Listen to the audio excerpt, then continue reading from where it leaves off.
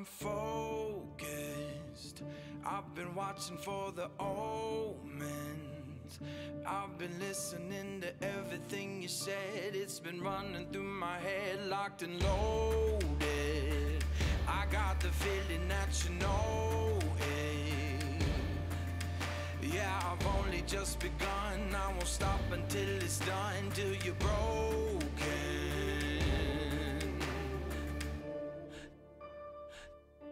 So welcome to the fire. I'm the one with the lighter. Feel it burning through your veins as we're walking through the flames, getting higher. So welcome to the fire.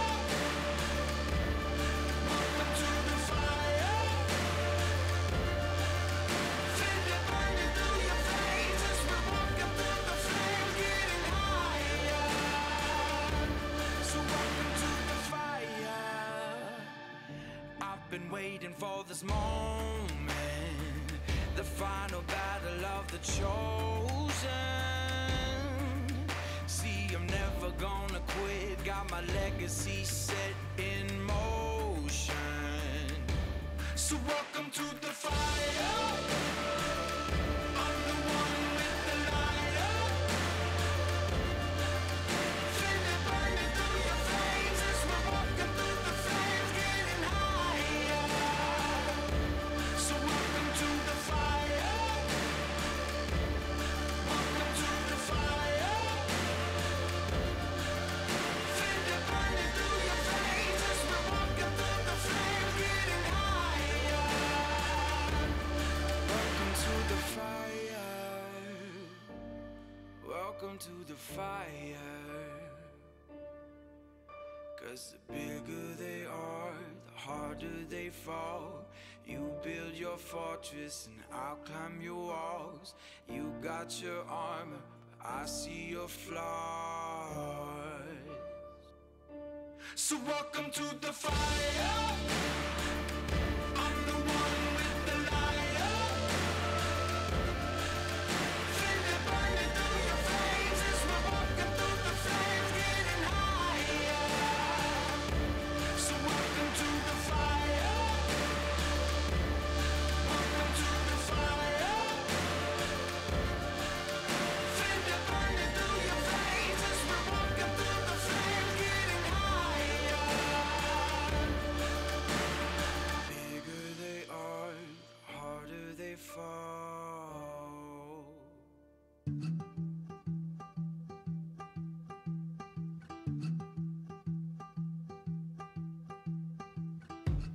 I punch in my card, I know what it costs. Yeah, I put in the work that you don't. Day after day, I work and no play. Yeah, I'll do all the things that you won't. Even when my feet get tired, I will keep on moving higher. I'm the story you don't speak of. I'm the one they call the underdog. 'Cause every time the push comes too sharp, I'm climbing over you to reach the top. 'Cause I want everything and nothing at all. Yeah, I want everything and nothing at all. 'Cause I want everything and nothing, nothing, nothing, nothing at all. Don't care what you think or what you believe, 'cause I'm gonna turn the world upside down. If you want a shot, just step in the ring. Yeah, I'ma shake your bones like thunder. Even when my feet get tired, I will keep on moving higher. I'm the story you don't speak of. I'm the one they call the underdog. 'Cause every time the push comes too sharp, I'm climbing over you to reach the top. 'Cause I want everything and nothing at all. Yeah, I want everything and nothing at all. 'Cause I want everything and nothing,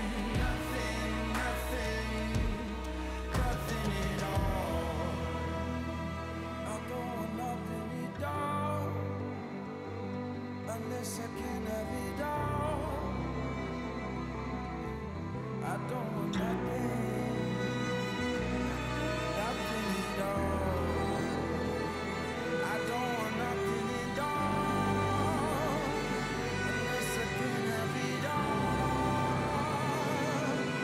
Nothing at all.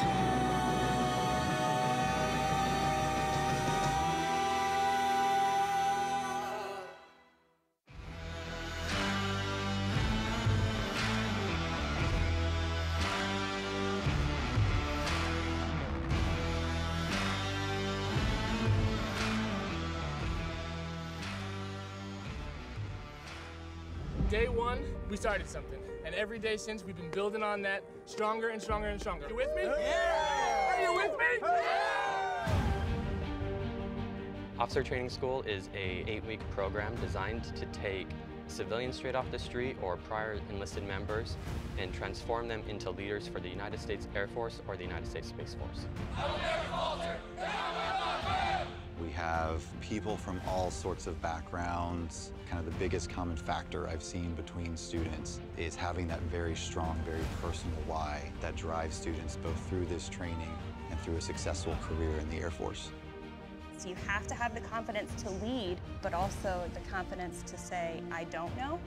We want to challenge you mentally. We want to challenge you with your leadership skills. Push forward this way. But we're also going to challenge you physically. So many people who are coming through OTS right now, getting to hear their perspectives, getting to hear their passion and their passion to serve. It really has just filled me with a confidence about the future of Air Force leadership. One of my favorite aspects about the training is watching the development of someone that just shows up at OTS and see kind of how they take in all the lessons and then the person that they become at the end, someone that's more confident and more ready to lead. Way to be leaders, warriors, and wingmen. I appreciate seeing everybody out there pushing each other and digging deep, and that's what we want to see.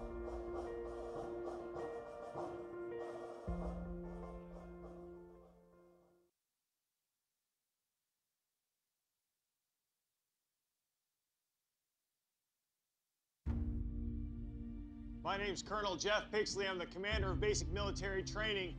Thank you for joining the United States Air Force. Thank you for raising your hand and promising to give of yourself, to sacrifice, to do something that most Americans never do. Be better. Every day, be better. You probably want to know how to be successful in basic military training. Fight for yourself.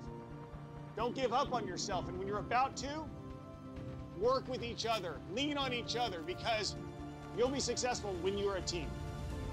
Remember why you are here. Remember those people that came before you. Everything that you do needs to come with a passion and a vigor that is unmatched.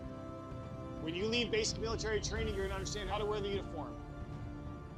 You're gonna understand what it is to live by the core values, and you're gonna know the value of your teammates. If you live up to my expectations, you'll be here 7 weeks from today, and you'll be about to graduate. I am an American airman. I am a warrior. I have answered my nation's call. I am an American airman. My mission is to fly, fight, and win. I am an American airman, wingman, leader, warrior. I will never leave an airman behind. I will never falter, and I will not fail. Hey everyone, I'm Master Sergeant Holly Patterson. And I'm Master Sergeant Jody Reed, and today we have another special show for you. We also have a lot of special guests on today's set. We're always talking about preparing you all for basic training and for OTS. So today's show is going to be helping you off. You're already in a delayed entry program. It's going to help you prepare for basic training. It's also going to help you prepare for OTS. And it's also, we have some time to talk about if you're not in the delayed entry program and you're prepping for the ASVAB or you're prepping for the AFOQT. Like always, we're going to give you a chance to ask questions as well. Just make sure you put a Q before your question. That way we know you're asking a question. A lot of you may have noticed Sergeant Cerny is not here, and we have a new co-host. So she's going to introduce who she is, just so you all can kind of get a background of her. Yeah, and if I do too well, I mean, Sergeant Cerny already said, hey, get it, let's go. I'll just replace him forever. I don't mind. I'm Master Sergeant Holly Patterson. As I said earlier, I work at Air Education and Training Command Headquarters, Public Affairs. So I work over with the big boss of our training command and do kind of PR type work for the Air Force. So I do have a lot of experience, I guess. I've been in 17 years, traveled the world, been to Germany, Iraq, Afghanistan, all those places, done a little bit of combat camera as well. So I'm just really happy to be here and answer any questions that people have and help move the show along. Awesome. You hear what she said, Cerny? I did not say that. He said it. He said, you're coming here forever. So yeah, Cerny's just out, you all, for this show, so he should be back. But we do have somebody, just in case one of us falls out, we always have somebody to fill in. So today is going to be Sergeant Patterson. As far as our guests go, like I said, we have some special guests. So first, I want to just let you know, we have somebody coming from basic training. It's going to be Technical Sergeant Giat. She's going to be a military training instructor over at basic training in the 319 Squadron. And then we also have some civilians on board. This is the first show we've actually had civilians with us. So we have Amanda Mouton, and she's coming from Strategic Research and Assessment Branch over at Air Force Personnel Center. And then we also have Andrew DeRegla, and he's coming from the same office. So first, I just want to give you all a chance to introduce yourselves. So we'll start with, let's start with Sergeant Giat. Where are you coming from? Good afternoon, everyone. I am Technical Sergeant Giat, as previously introduced. I work out of San Antonio, Lackland Air Force Base, Texas, where the Air Force has all of its roots. I am from the 319th Training Squadron. I've been working over there for a couple flight cycles now. We are Air Force's newest basic military training and squadron. We stood up just one flight cycle ago. So it's really exciting to be here. I'm excited to hear what questions y'all have for me and what perspectives I can offer you from the basic military training side of the house. Thank you, Sergeant Giat. All right. Now we have Andrew DeRegla. Won't you go ahead and introduce yourself? Hey everyone, my name is Andrew DeRegla, like they mentioned, and like they mentioned before, I'm with the Strategic Research and Assessments Branch, and I work as a personnel research psychologist over in San Antonio at Randolph Air Force Base. I've been doing it coming up on just about 4 years now, and basically what our team works with, we work with a lot of entry standards testing. I think they mentioned it, the ASVAB, which y'all will be familiar with, and there's also the Air Force Officer Qualifying Test, or the AFOQT, among other different tests as well, doing things like research and validating tests to ultimately help Air Force leadership make informed decisions on policy. And we're super excited, or I'm super excited to be on today. It's cool to see that we're going to be some of the first civilians on here too, so hopefully the first of many. Thanks. Thank you, Andrew. And lastly, we're going to bring on Amanda Mouton. Hey, so I have it easy because I feel like me and Andrew both have the same background, so I could just say retweet on everything he said. I'll just add that, over at the Strategic Research and Assessments Branch at, AFPC, a lot of the work we do with like the tests and assessments, where we're not just trying to inform policy, but, ultimately we're also trying to kind of get at that like holistic assessment of, future airmen and trying to make sure that we're getting kind of the right folks into the right jobs. So kind of all about that person aspect as well. Thank you so much. Awesome. So I don't know if everybody saw it when we were waiting for the countdown, but they were putting some questions up on the screen, and I did not do well on any of those questions. I don't know about everybody else, but I wasn't doing so well. So maybe one of you all could kind of explain what maybe the ASVAB and the AFOQT are for some people out there watching today, and kind of what the different purposes of those two tests are. I can probably start off talking about the ASVAB a little bit. So the ASVAB, I guess for anyone who's unfamiliar, you can kind of think of it as if you're familiar with the SAT, standardized testing. It's basically the test you take to enter into the military. So there's like a couple of primary uses for it. So first is just qualifying for a specific branch, right? So to score or to get into the Air Force, and for different branches, they all have different minimum scores you have to make. And then once you make it in too as well, there's also the part of having to qualify for specific jobs in the Air Force. So it kind of has like that two parts. So getting into the Air Force and then eventually qualifying for specific jobs depending on what you get on the different scores. Awesome. And so, And then, oh, go ahead. I'm sorry, you go ahead. so I didn't mean to interrupt you there. I was just going to add that essentially the AFOQT, which is the Air Force Officer Qualifying Test, it's kind of, similar function as the ASVAB. It's just specifically for officer selection. Again, kind of like ASVAB, there are like minimums that you need to meet to just, be able to qualify to become an officer. And then kind of depending on, what careers you're interested in, whether you're interested in like the rated careers where you're like flying or in the non-rated careers, there can be kind of some additional kind of minimum score requirements to meet to qualify for those specific careers as well. Thank you so much. So a lot of the people, when I used to recruit, believe it or not, people didn't do as well on the ASVAB or AFOQT test as they would have liked to a lot of the time. So a lot of people would ask, like, what's the best way I can prepare for the ASVAB or prepare for the AFOQT? So if you all could give them some advice, like the nitty gritty of preparing, what would you tell them?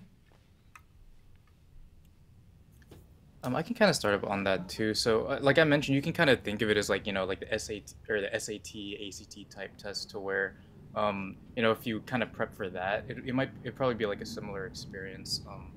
So, just want to get familiar with like the types of questions. Obviously, we can't endorse any type of particular, test prep, but trying to get some type of structured test prep for yourself is a good way to start it. And then it's going to be a lot of, self-motivation. So trying to structure it out, giving yourself enough time to actually, study out, specific parts, and part of that too is also like knowing what your strengths and weaknesses are. So maybe, if you're kind of strapped for time, right, and you're like, I only have X amount of time to study for the test, maybe you want to focus on, the math portion or the verbal portion too. But a lot of it's going to come down to, picking the right prep and kind of structuring that yourself. I know on the Air Force, we had like in the beginning of the stream, we had some of those like sample questions and stuff like that. I know on the Air Force site as well, if you look on, I think it's airforce.com/ASVAB, I think is that too. They have some sample questions on there and some actual information too on, you can actually see like, with specific ASVAB scores, like what kind of jobs can I qualify for too. And they have some sample questions there too. So that could be like a start if you're looking to start prepping. Just take the sample questions from the website and see where you're at. Yeah, that could be a good way to start, like a good baseline just to see maybe where your knowledge is at. Okay. And I think at the recruiting station, sometimes you can take a practice, Mm-hmm. right? So yeah, the recruiter stations usually have a practice test or what they call the APT. And I don't know what the APT stands for, but it's a practice test you can take online, or you can get with the recruiter to take that as well. Okay, Yep. okay. And I guess we can talk about the AFOQT as well. Yeah, I mean, kind of similar boat. I think one of the best things you can do kind of off the offset is just honestly like research, like try and figure out as much information as possible about like what the test is like, what the test format is like. So if you're taking it, paper pencil versus like computerized, there is kind of slight differences there, where the computerized, it's a little bit shorter. And so just kind of getting as much info as possible about kind of what to expect, because I think you don't want to kind of show up on test day and maybe you've been doing all your prep based on a paper and pencil version and you get there and it's electronic. Like any kind of little thing that can kind of start kind of psyching you out like test day, try and kind of prepare for those things. So I think ultimately it's just a very long test.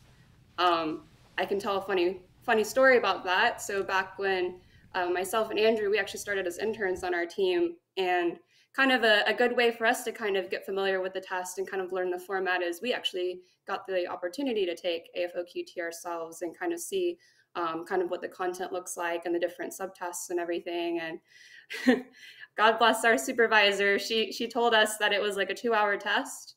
I will tell you, it is not a 2-hour test. It is like a 5-hour test. So that's kind of what we're getting at with like kind of the prep stuff. So I'm sitting there taking it and I'm thinking it's a 2-hour test, and the subtest just kind of kept coming. And I almost like being an intern, I'm like, is this a loyalty test here? Right. Do I like keep taking it? Do I sit this out? Like, it's kind of getting late. It's kind of getting close to 4 p.m. Like, what do I do here? It almost turned into like its own like SJT of sorts. Right. I'm like, am I tested in this? So that's just kind of a great example, funny example that like kind of just know like the length, the format, kind of what to expect, and even the question types, because like even though you can't access like the actual content itself, just getting familiar with the types of questions, kind of what to expect, I think is kind of one of the best ways to prep. Got it. Thank you so much. Awesome. Yeah. So do you recommend maybe taking a, going in and figuring out the types of questions and things by taking it and then possibly taking it again later? Or do you think it's best to just try to give your best at one time? Like how long can you take it after if you didn't do so well on it, I guess? And how many times can you take them for both tests, the ASVAB and the AFOQT? So I know for the ASVAB, at least when after you take it the first time, it has to be at least another 30 days between first and second administration. And then I think if you take it a third time, it's also another 30 days. And then I believe, someone can correct me if I'm wrong, it's after the third attempt. You have to wait, I think it's about 6 months. So there's kind of like that stretch there. Yeah, that's correct. But definitely, it could be personal opinion, but I would say it's definitely give it your best shot on the first attempt as well too, just to give it, because in a way you do have kind of limited attempts, and the better you do, the better you're, like the better spot you're in too. Because research does say if you're not satisfied, you retest and you prep accordingly, things like that. You are expected to improve. It's just saying as long as you like prep and study and use your experience and stuff like that. But I would say definitely at least give the first attempt the best try it can be, basically. Got it. Yeah. What about the AFOQT? Yeah, I would agree. Same thing kind of for the AFOQT. I think, on that first attempt, you might surprise yourself, if you prep, maybe you'll do better than you expect. And then even if you don't, now that you've kind of known, okay, like I prepped a certain way this first time, maybe that wasn't, near as like effective this first time. Maybe I need to switch something up versus like kind of going in just kind of cold and not really knowing kind of what to expect kind of thing. So, and like I said, it's a long test. It's a 5-hour test. So, I naturally probably wouldn't recommend just going in and just casually taking a 5-hour test with no prep. I'm sure there's probably some people maybe that do that just so they can kind of see like the content. But I agree that I think probably make the best of your time and, prep as you can, go in, do your best, but then just know that, that it is an option to be able to retest. For AFOQT, you'll just have to wait at least 90 days before the test attempts. So it's a pretty shortened window. It's actually been decreased in the past couple of years. It used to be a little bit of a longer retest window. So just know that that's like an option, and maybe that'll kind of help alleviate kind of some anxiety behind like, oh, I have to show up and just do my absolute best on the first time, that you do get another attempt. And then additionally, kind of with the super scoring as well, maybe you go in, you study, you prep, you do really well on, some sections the first time. Well, maybe that second time you can kind of focus on a different portion that you want to improve. Like maybe you want to improve quant, so you can kind of focus more of your study on quant and then still kind of maintain whatever verbal score you got on it too. So kind of just keeping that in mind, like there's options, but I think definitely make the best of your time, because 5 hours is a long time to be studying. and just to be sure, the AFOQT only allows you to take that test twice? I believe you can take it a third time, but it would require a waiver for the third time. Okay. Got it. Randy, you had an aviation competency test up. You wanted me to ask about that? I just want to make sure. Yeah. What about the aviation competency test? I'm not sure what that is. The TBAS? The TBAS? Yes. Is it the TBAS? Yes. Yeah. Okay. So yeah, the TBAS, it's an additional test that you have to take if you're kind of interested in being a pilot or an RPA pilot. It is separate from AFOQT, so it's about an hour and 15 minutes long.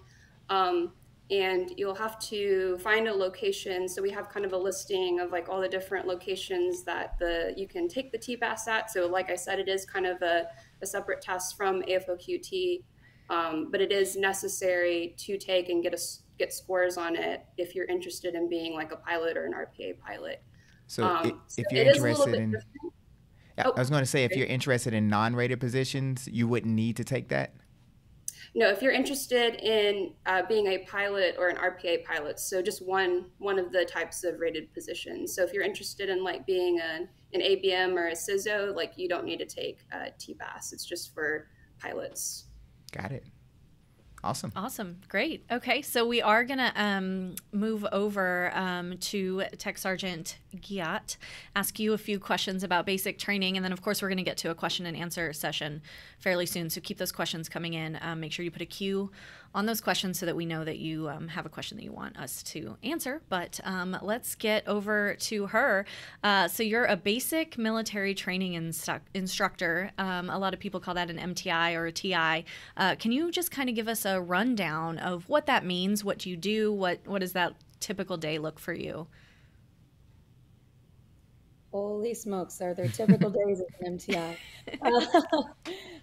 So yes, absolutely. So I've been a military training instructor for a little over a year and a half now. Y'all have to excuse my voice. I called the card out at PT this morning. So we are responsible for doing physical training with you, teaching you how to do that physical training, calling the card in the cadence, as you can hear in my voice. We'll also teach drill. We take them through a series of professional lessons and developmental Air Force core values and things of that nature. We also teach you how to walk, talk, and act like an airman. So we have a level of expectations that comes with the mantle of being an Air Force member. And we're not any longer in the business of breaking down to build up. We know that everybody comes in with a really good foundation between the morals and the ethics and the things that they came up with. And so the Air Force is really interested in building on the greatness that you already have and utilizing that to really further the mission long term. So as an MTI, I come in every day with the expectation and the hope that I can really tap into those individual trainees and have them reach their fullest potential. I tell all of my new flights, hey, the average MTI believes more in the average trainee than they ever will in themselves, because we see thousands of you a year, and we know what you're capable of. So basic training has changed a lot, especially since I've joined. It's probably changed a lot since you've joined. Could you walk us through some of the changes that you've seen since you were an airman in basic training and to now as an MTI? Absolutely. So one of the biggest things that we have now is enhanced integration. Previously, some of you may have gone through what we called Airman's Week, where there was the 7 weeks of basic military training, and then the 8th week you kind of integrated and got those professional lessons, the fantastic What Now Airmans that some of us are familiar with. So we've seen some changes to the actual integration of the flight makeup, meaning that males and females are integrated within their specific flights. All the dormitories are separated, but males and females get the opportunity to learn, grow, and be educated together on what the Air Force expectation is. That's going to be your largest change to basic military training by and far. The other biggest change is that we've moved from the classic dormitories that individuals are used to seeing to the airman training complexes. So we as MCIs have affectionately deemed them Disneyland. And then some other people call ours, the old buildings, Alcatraz. But I can assure you, you'll get the same quality of training no matter if you come through an RHNT or an ATC Airman Training Complex, which is our newer installations. There's been a lot of changes to curriculum over time as well to meet the intent of the Air Force mission going forward and ensuring that we are creating the most highly capable and highly adaptable airmen the Air Force has seen to date. There's going to be a lot that's expected of you as trainees, as airmen, as individuals that are coming into the military, period. And so the curriculum has been molded over time to meet that need. We've also revised a series of the physical training requirements in order to get everybody from a state of couch to BMT in a quicker and more effective fashion without the induced stress to the individuals. So we have put a lot of time and effort into the physiology of physical training, as well as the endurance of the actual individual and their resilience that we're hoping to cultivate in them long term. Awesome. Just a lot of changes. Yeah, for sure. Definitely. And I went through 17 years ago, so I'm sure it's a lot different now. But you mentioned a change in curriculum. So I think a lot of people tend to think that BMT is going to be physically taxing on them, and they often ask questions about how to prepare for basic training physically, but it's obviously mentally challenging as well. So can you talk about the physical challenges as well as the mental challenges that come with basic training? Absolutely. So physically, BMT kind of intimidates a lot of people because they're like, oh, I'm going to be doing a lot more running and push-ups and sit-ups.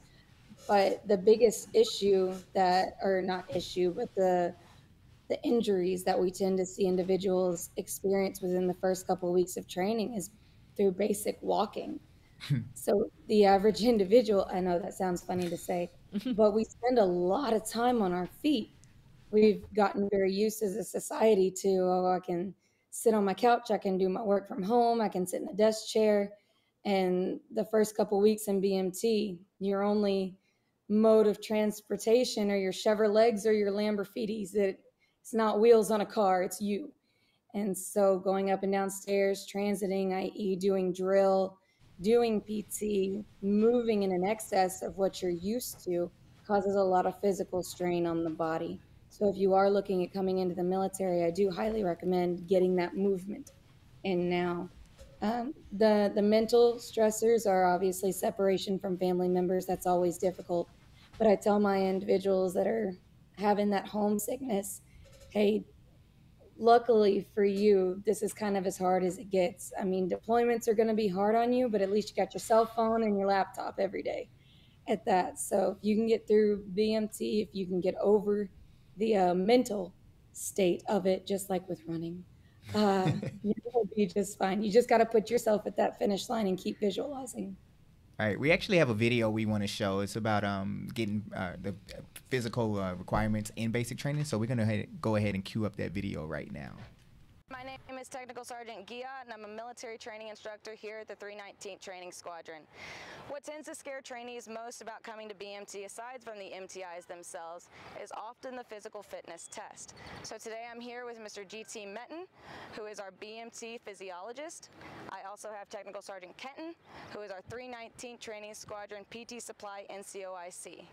We're going to go over some of the exercises that you can expect to perform here at BMT, how you can go ahead about start practicing them at home, and we're going to go over your run form so that you can be ready to go when you get here. One of the most failed components in the Air Force PT assessment are the sit-ups.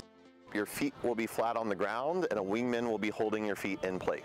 You will engage your core, press your lower back into the ground, and raise your shoulders until your elbows reach either your thigh or your knee. The next component of the Air Force physical fitness test is the push-up. To initiate the push-up, you will bend at the elbow and lower your chest down towards the ground until your elbows form no wider than a 90-degree angle or until your upper arm is parallel with the ground. To perform the squat, you will initiate the movement by moving the hips backwards slightly and bending in the knee. As you perform this movement, you want to ensure that your knees stay wide enough that they follow in line with your toes, and make an effort to keep your chest up in the bottom of the movement. A great core strengthening exercise is the side plank. To get into position for the side plank, you will lay on one side or the other, and then you'll contract your core to raise your hips off the ground until your body forms a straight, rigid line. Running is a large component of military fitness and becoming a tactical athlete. You should run with a high cadence, meaning that you should be taking near 180 steps per minute. When striding it out, the focus should be on maintaining a short step in front while pushing and driving the ground for distance behind you. Once you arrive at BMT, you'll be expected to spend much time on your feet. Trainee during their first several weeks of BMT spends well over 20,000 steps per day on their feet. This increase in volume can be stressful on the body. What we recommend is following the Air Force Delayed Entry Program APS walk to run progressions, which can be found in the training tab.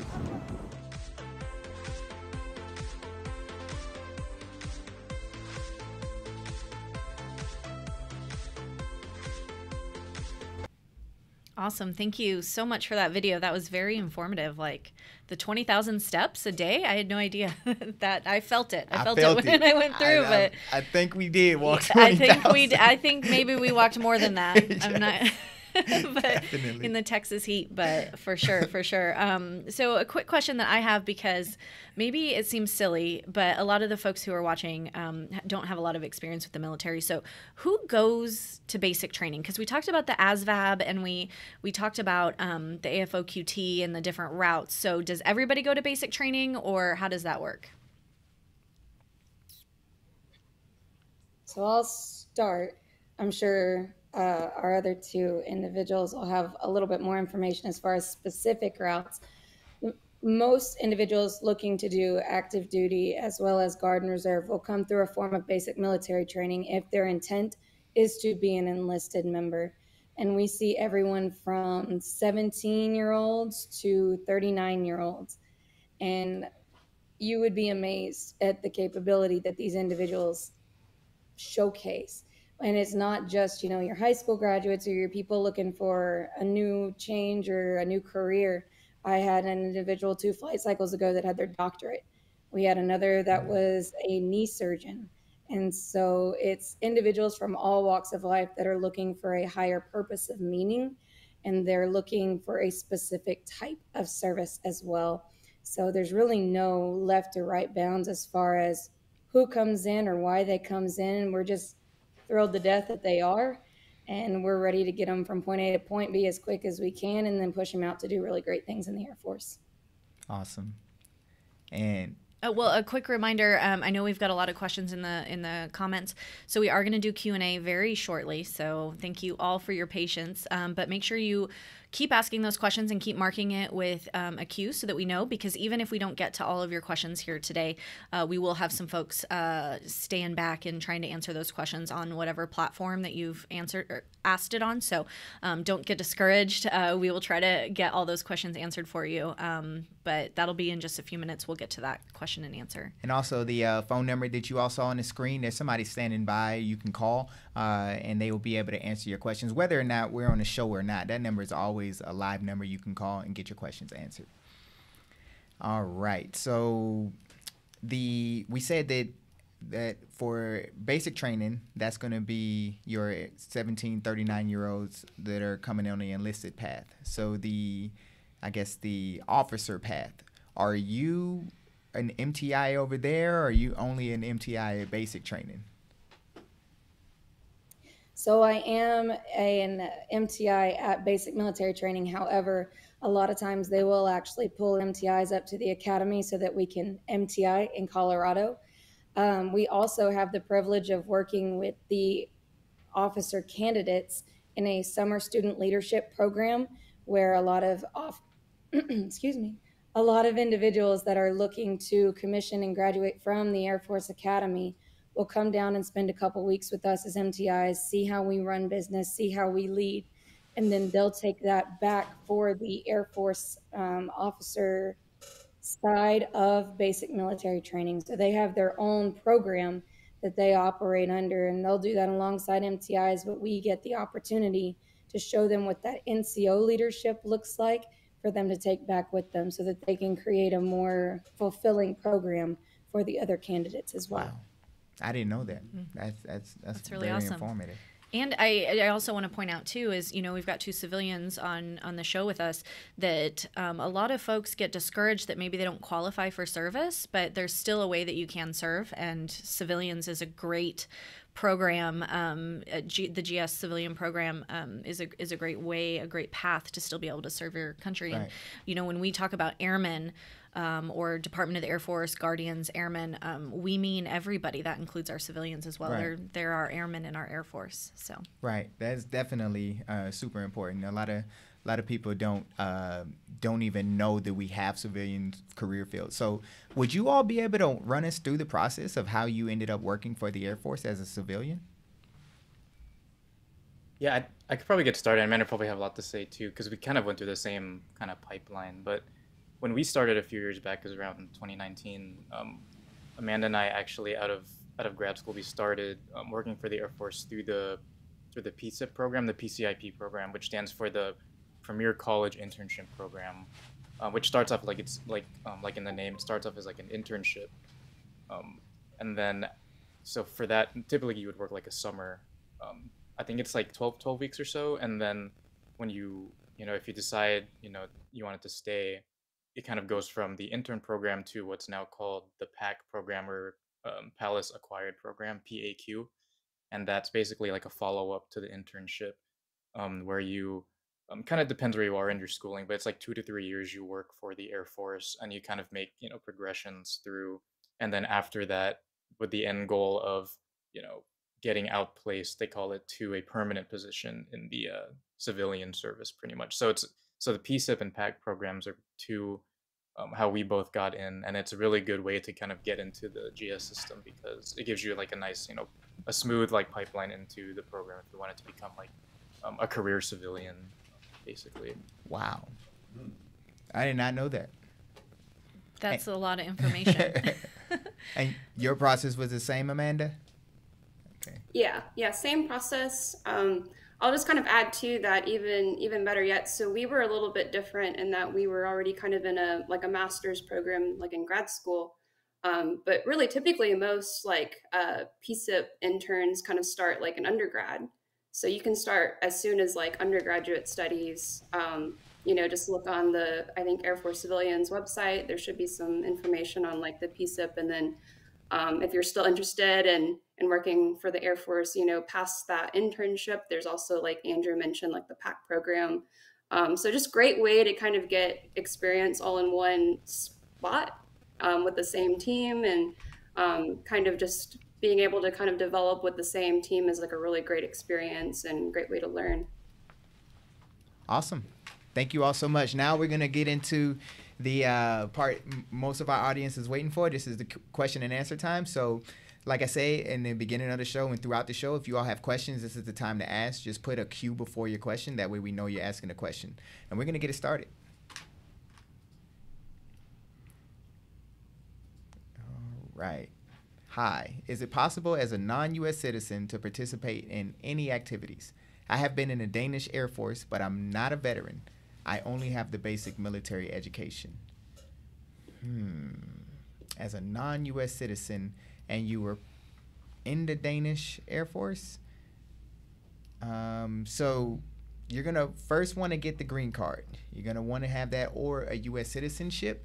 Now, being part of the Danish Air Force, that's going to possibly cause some issues as well as far as your entry.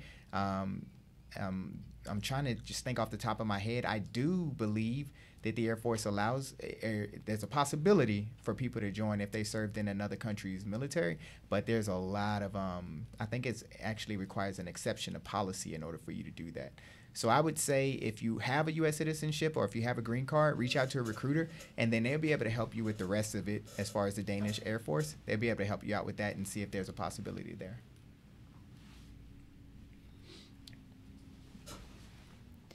In your experience, what was the worst day or week for basic training? I don't know who that's aimed at, but I will say, for me, I actually suffered an injury in basic training.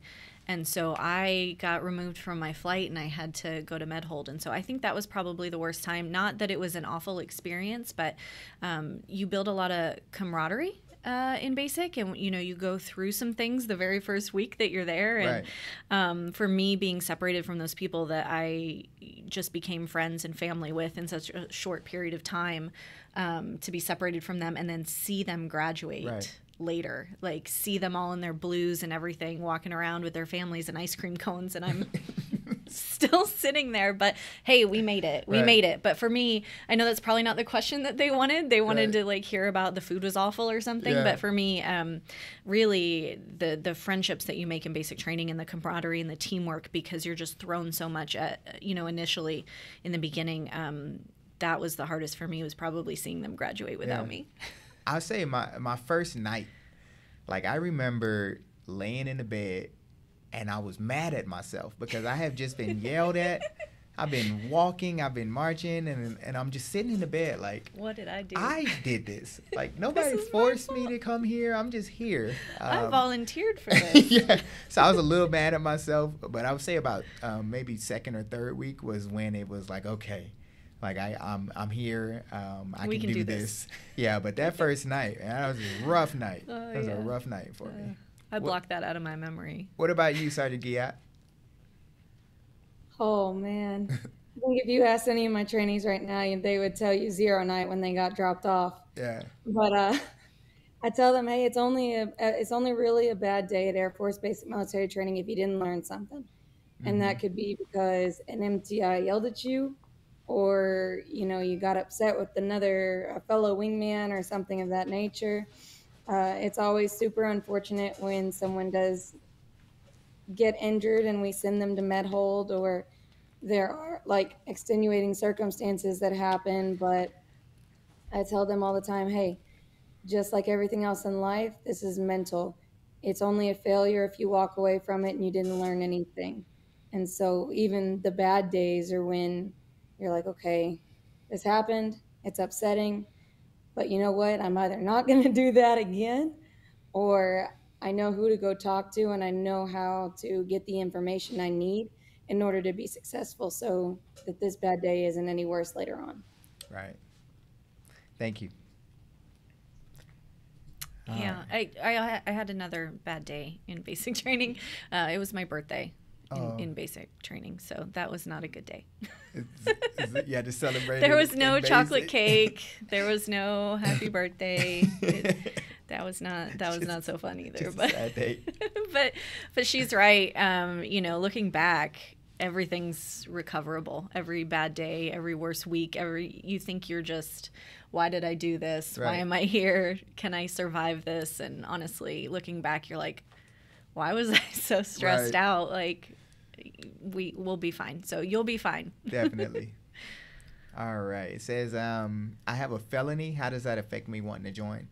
So it'll really depend on the felony that you have. I put in somebody with a waiver before with a felony, but it was a silly felony. Like they had removed the fire hydrant from a hotel and started spraying the fire, the fire extinguisher. They were spraying it in a hotel. So that's a felony. But as far as joining the Air Force, it wasn't something that they deemed as, okay, this person can't join. So it really depends on the nature of your felony and how big it was. And if it was too big, then maybe not. Maybe you won't get a waiver. But if it wasn't, then maybe you can. But that's going to depend on your recruiter and your recruiter's leadership if they're willing to give you a waiver. So I would say first reach out to a recruiter and then see if they are interested or willing to work with your waiver, and then go from there. Good information. I don't know. Will the Air Force be looking at IST inter-service transfer to the Space Force soon? The application is now found on MyVector, but is there more info in regard to its process? I don't know. I'm sorry. Yeah, I don't have that answer. I'm the expert on the Space Force or on the Air Force. Hey, it's Major Lane from the background. But yeah, so they are the issue with Space Force is that they are doing really well at recruiting, and so unfortunately they meet their goals, and then it's a competitive process. But yes, they are looking into it. They are recruiting for the career fields that they need, and you would just, again, MyVector is the place you would want to go. But yes, they are currently recruiting. It's just that they're doing really well at it. Yeah, they don't need to create a buzz. The buzz is there. They don't need us. They don't need us. All right, next question. All right, this one is a award. Woo! Oh. Just passed MEPS Monday for the Air Force. I'm so excited. I'm so excited. Just passed. So now it's the delayed entry program. That could seem long, but basic training will come. Just get with your recruiter. Get yourself a job. I'm hearing a lot of static coming in.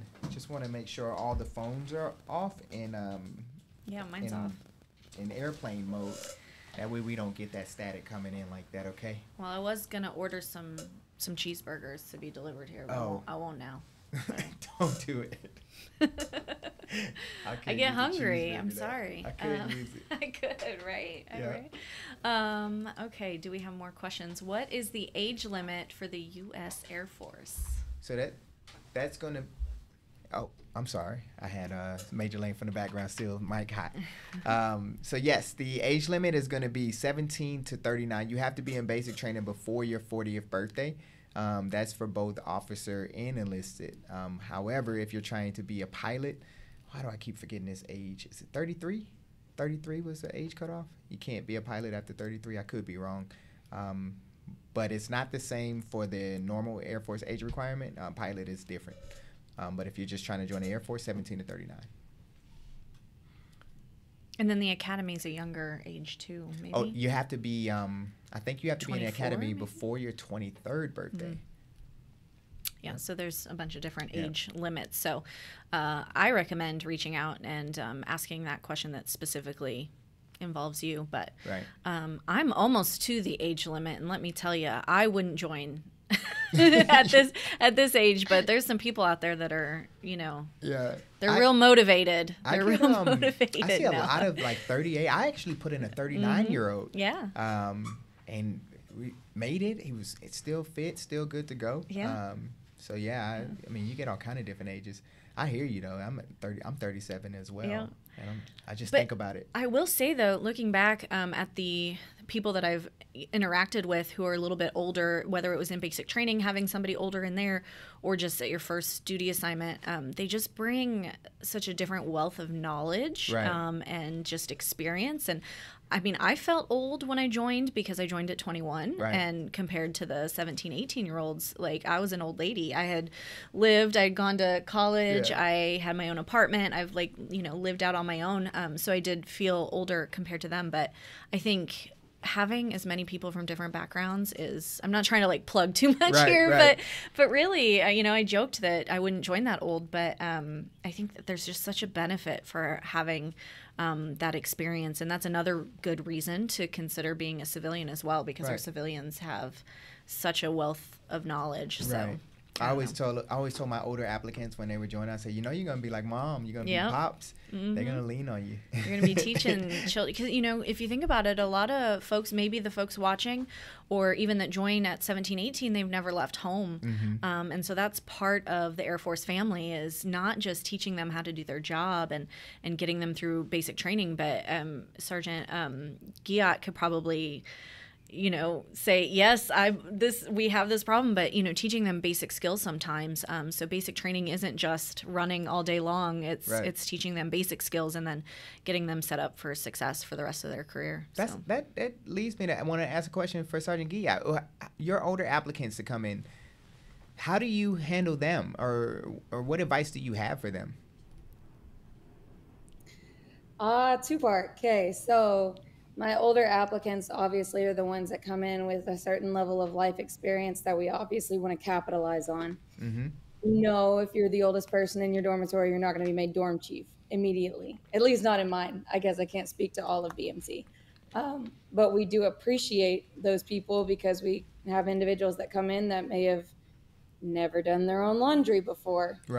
So it's nice to have a contrast in the ages, because that's where we really start to see the generation gaps that they're going to experience when they're working in the active duty Air Force or Guard or Reserve. Because the generation gap and the way that we communicate and we work together is something that, especially post-COVID, that we're seeing as an issue amongst individuals. And so having the opportunity to really teach them constructive communication skills, capitalize on this individual's life experience, listen to the younger individual's perspective. Just because, you've got maybe 10 years on them doesn't mean that they don't have something that's valuable for you as well. And that's across the age spectrum, that's across the culture spectrum. I don't handle any of my trainees any differently. When it comes to development, I think that everybody comes in at a certain baseline, because that's what we expect of trainees in the 0 week of training, moving from civilian to airman. And so although I'll have to sometimes alter my communication delivery based on the individual in order to get the right message across, trainees are trainees, and it's fun to watch the dynamics play out with the older and the youngers. based on their personal goals and why it is that they even joined in the first place. Right. Because that's really where we see the younger and the older generation start to gain that mutual respect of one another. Awesome. Thank you so much for sharing. All right. And could you please speak about what scores are ideal? Oh, that's a great question. So for both ASVAB and AFOQT, what scores do you all say are ideal? Or is that relative? I could talk about ASVAB a little bit, but I would say the answer is very relative, like to your specific situation. Because I know if you're familiar with AFSCs or Air Force specialty codes, it's just like, you know, specific jobs in the Air Force, and each one has different ASVAB requirements that you have to meet in terms of like minimum score that you have to meet to qualify for each one. So if you want to join like a cyber career field, you'll need to get you know, around like this range. Maintainers have their own set. So it is, I know that, I don't know how helpful of an answer that is, but it is kind of dependent on your interest, and then ultimately needs of the Air Force too. So kind of a combination of both what you're interested in and then what the Air Force has available. But that information is available though, like I mentioned on the Air Force website. So if you actually look at, they actually have, I think they have a slider that has like the different the ASVAB scores, and if you kind of adjust it, you can actually see which AFSCs that you can qualify for those. So that actually might be a good way to tailor it to yourself for your interests. Awesome. And the AFOQT, is it the same kind of thing? It's just going to be relative based off of what you're trying to do?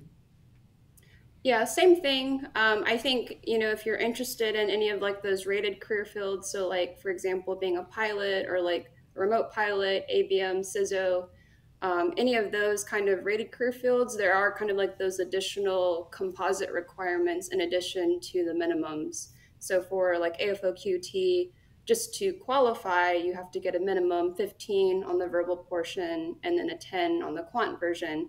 And then again, those are minimums. So you know, the Air Force has got a lot of smart folks in it. So, you know, a lot of people tend to score, you know, well above the minimums, but that's kind of like a baseline to go off of, and then can always score higher than that.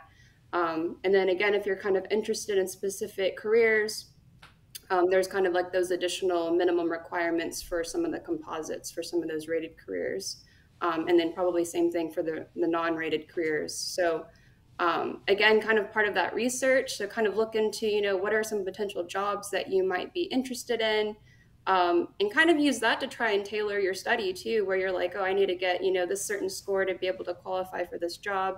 But then just kind of knowing that, you know, the minimums we're providing, probably a lot of times people are scoring, you know, above the minimums, but it can kind of give you a goal to shoot for and how to kind of prep and prepare yourself. Got it. Thank you so much. This is all such great information. Like, I didn't know any of this coming here today. So thanks for all these answers. Do you have any, I guess, advice? I know we're taking questions, but I just had a quick question. For when you're taking the tests, like, I know we talked about prep, like study stuff, but is there like a good time of day to take the test? Like certain foods to eat, anything that can like help get you that advantage? I mean, I guess if I had to give an answer, I'm like, the best time of day to take the test is the time of day that you were best. So, I mean, you know yourself better than anybody. So it's like, if you are not a morning person, try not to take the test, you know, at 8 a.m. where you're kind of still waking up and trying to kind of get going. You know, I think when we were doing like the mic check, right, and we're like, oh, what did everyone have for breakfast this morning? You find out some of us like to eat breakfast, some of us just need to be caffeinated. So, I mean, I think it's so kind of, you know, variable to the person, but kind of that's something else that you could even kind of practice in your prep is like what works for me, you know, and even if you're kind of maybe superstitious and you need to wear your lucky shirt or something too, like kind of just find those small ways to kind of get yourself comfortable on that test day.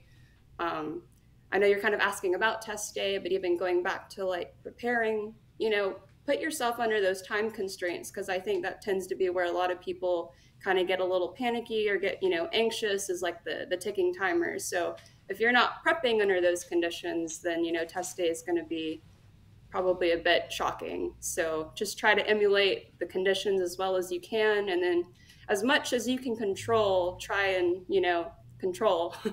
Right. All right. Thank you so much. They didn't ask me what I ate for breakfast. I'm the new guy here, so they probably ask Sergeant Cerny what he had for breakfast when he's on, but they didn't ask me. Just so you guys know. do we have any more questions out there? Let's see what else we got. Hopefully. We are going to post the recording after, yes, here on YouTube and Facebook, right? Yep. You'll get it on YouTube, Facebook, I think on LinkedIn. You should be able to see it afterwards as well. Yep. So for those folks, I know some people were saying in the chat that they missed the beginning. You can go back and watch it and watch those videos as well. And yeah, we'll have it for you. Yep. All right. Next question. I am a transportation engineer, U.S. permanent resident. If I want to join in U.S. Air Force, then what would be my career path? So you first, like I said, you would have to get the either U.S. citizenship or a green card. If you have either one of those, then you would just go to a recruiter, and then you'll figure out the enlistment process. You're going to be required to take an ASVAB. You're also going to be required to go to MEPS and do a physical. Based off of those two things, those are going to determine your eligibility and your qualifications for jobs.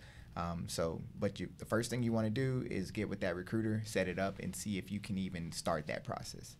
That'd be my advice to you. Yeah, and then if you go to the Air Force's website, you can look at all the different careers that are available, and you can try to find something that, I guess, links you with what your experience is, but you don't necessarily need to do something in the Air Force that you have experience in. Right. Like, we provide everything. If you want to be a civilian in the Air Force, then you'd probably need some experience or education to be qualified for those jobs, certain jobs. But yeah, if you can do kind of whatever you want as long as you qualify for it. So that's why that ASVAB is so important as well. There may be something you want to do and you don't qualify for it. Right. Different jobs have different. There's a, I think they spoke on it a little bit, but there's a minimum, but then obviously the better you do, the more opportunities you have. So definitely. And the thing about coming in as a non-U.S. citizen, it kind of sucks because they're very limited on what they can do. The Air Force boils down their opportunities to, like, I want to say like maybe 30 to 40 jobs that they're capable of doing, and that's if they max out the ASVAB. So it's just like, make sure if you're a non-U.S. citizen, you do as good as you can on the ASVAB because you're already going to be limited on job opportunities. So you want to crush the ASVAB as much as possible. Right. And then obviously there's an opportunity to become a U.S. citizen once you join as well, but it's still probably better to do that ahead of time just to, again, give yourself as many opportunities as possible. Definitely. All right. Let's see what we got here. Is it true a graduating high school student needs to go to college before attending the Air Force Academy? Well, isn't the Air Force Academy a college? So no, we don't have to do that. I can't speak a whole lot on it. There are a lot of qualifications to go to the Air Force Academy, including needing recommendations and things like that. And there is a preparatory program as well. But no, you do not need to go to college to go to the academy. It is a college. It's a 4-year degree. Right. And you get your college education there. Yep. Yeah. For more information, you can go airforce.com. Airforce.com. Check it out. And I know we've mentioned it again throughout the show, but just in case you missed it, you can go to college also and still be enlisted. You don't have to be an officer if you have a college degree. I think when we were scrolling, maybe somebody had asked about they have an associate's degree, but they don't necessarily want to go the officer path, and I think that's totally fine. We have a lot of enlisted members who have college educations, and like me personally, I have my college degree, and I love being enlisted. I love everything about it. I don't want to be an officer, and it's nothing against officers, but this is the path that I chose, and I've enjoyed my service as an enlisted member. And so, again, it's all about all these different experiences and backgrounds and where people come from, and whether it's age or education, and applying that to whatever you choose to do, and it just really makes us obviously the best Air Force She ever. said she had somebody in her basic training flight who was a knee surgeon. Dang, yeah, man. Now, you know, maybe we need the knee surgeon to be a knee surgeon, but if you don't want to be a knee surgeon anymore, he said, I'm done. That's all right. That's all right. You can take pictures like me in public affairs. You can be on podcasts. We'll take you. Yeah. We'll take you. Awesome. And what would be the closest career field related to mechanic? I'm going to say Mechanic. No. Mechanic. We have a lot of career lots fields. of mechanics. Yeah. Lots of mechanics. We have a lot of mechanics, everything from working on aircrafts, working on aircraft engines, working on aircraft, I guess, parts that help the aircraft get started. So a lot of times people just think aircraft. We actually have carts that need to help the aircraft. We have hydraulic carts, light carts, all kind of different things that you can work on. Vehicles. There's so many different ways you can be a mechanic in the Air Force. And here's the best part about it. is we're always looking for mechanics. So if you want to be a mechanic and you call a recruiter and say, hey, I want to be a mechanic, you are speaking their language. Yep. They'll be like, come on down. The price is right here. Come on down. Who's the next contestant? Yeah. I'm going in pretty soon for 1D7X1A. Is it true all of the 1D7 shreds have been combined? I think they're talking about the 3D and the 1Ds. Yeah, I think the all the 3D career fields. Cyber, was that cyber? Cyber. But I don't think they're all combined. Not cyber, but I think that they just merged over to a new AFSC, but I don't think they're combined. I could be wrong. I may not be giving you the best information. I know that they used to be 3D career fields, but now they're 1D. But I still think that they're separated in the actual job. Like different shred outs, so you can. I can actually talk to that a little bit because our office worked with the cyber CFMs a lot, the career field managers. Okay. And I know, I don't know for certain if they've all been combined into like one or anything like that, but I know that they're in the works. They're doing some, they're kind of condensing down the shreds a little bit. So not all combined into one, but I know they are lessening the number of shreds. So I think, I think there used to be like somewhere between like 9 to 10, and now I think they're shrinking it down a bit. Someone could check me on that, but I know it's not combined all into like one or anything like that, but they are trying to like lessen the number of shreds. Okay. Yeah, a lot of I believe it's like the 3D and 3D1 career fields, they have converted over to the 1D7s. And then they are, instead of being individual career fields, they are shredding out. So they'll all be under the one AFSC or Air Force Specialty Code umbrella, and then they'll just be kind of shreds within the one. Oh, so everybody will hold this. Yeah. Everybody will hold the same AFSC, just a different shred. Yeah, it'll be different shreds as opposed to kind of each individual career field. And then I think there's even kind of been talks of even condensing down even more. So yeah, just kind of be prepared that cyber is kind of going through a lot of changes. Wow. That's the Air Force, always changing though. Changing. I mean, I came in as a graphics troop, so I was doing Photoshop. That was my job when I first joined, and then I became a broadcaster, and then my ex-husband, I met him in the military, and he was a photographer, and that used to be under the comm squadron. Right. And then that merged with public affairs, and then they merged with the journalists. Right. So journalists and everything all together, and then now we're all the same. So I write stories, I shoot video, I run websites, I run the social media for ATC. So that change happens. So just because you join as one thing, the Air Force is going to put you where they need you. And again, that's why the ASVAB I think is so important, because some people, they might merge the career fields, but if your ASVAB isn't what the minimum was, sometimes they won't let you be that, and you have to go somewhere else, or you might struggle a little bit. Just because it was set at something higher and you might not have the aptitude for it. So that's why I recommend just really preparing for it as much as possible so that you're set up for success. Because I know one of my merges happened in my technical training. Right. So I went all the way through tech school, and then they were like, oh, sorry, we're going to put you somewhere else. And so some people had to find a completely new job.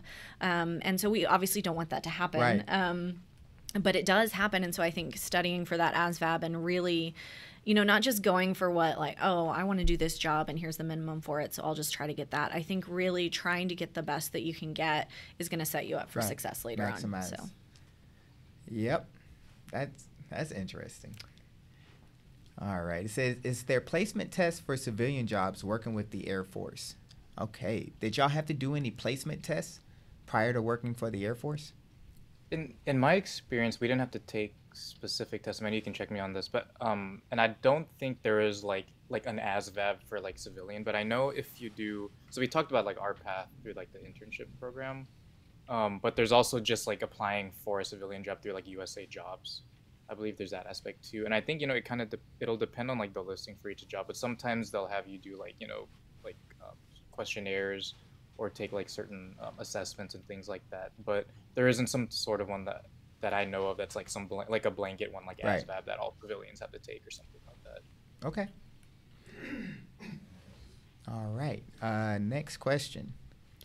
Is the Air Force still going to have the rated board this June? It was pushed back already. My son has his package in. If not, the Marines are testing him now. Better get on that.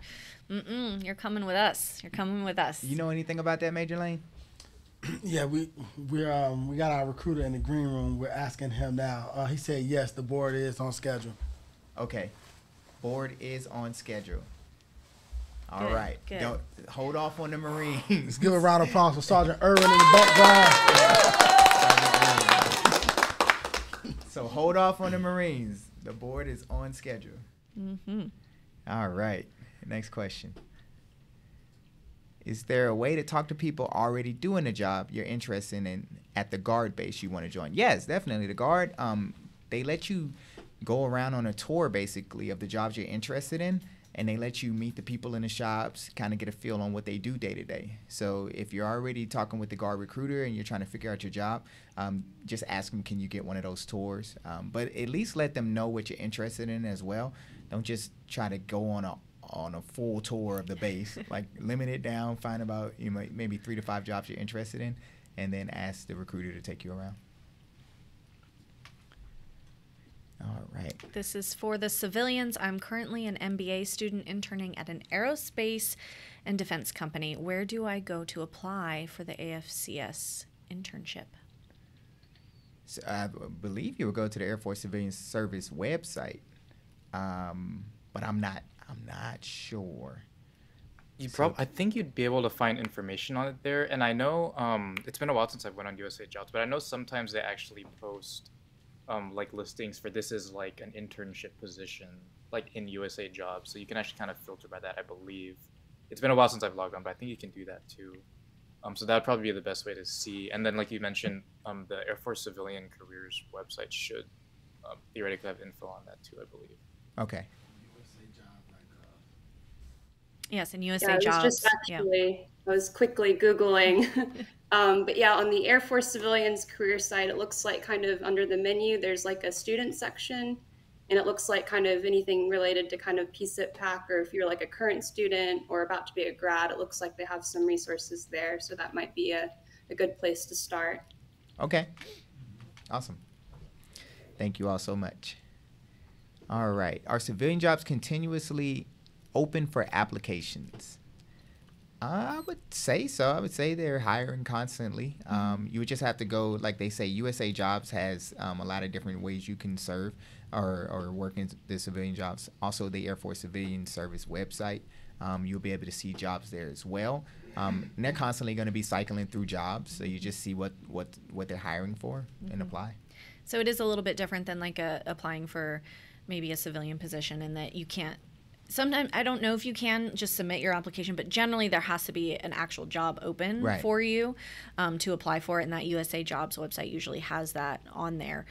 So, if you go to work at like a retail store, they can have it on file. I don't think that's really how it works for the civilians, but typically you'll see those advertisements, and then it's open to everybody to apply. You'll just have to upload your resume and things like that. So.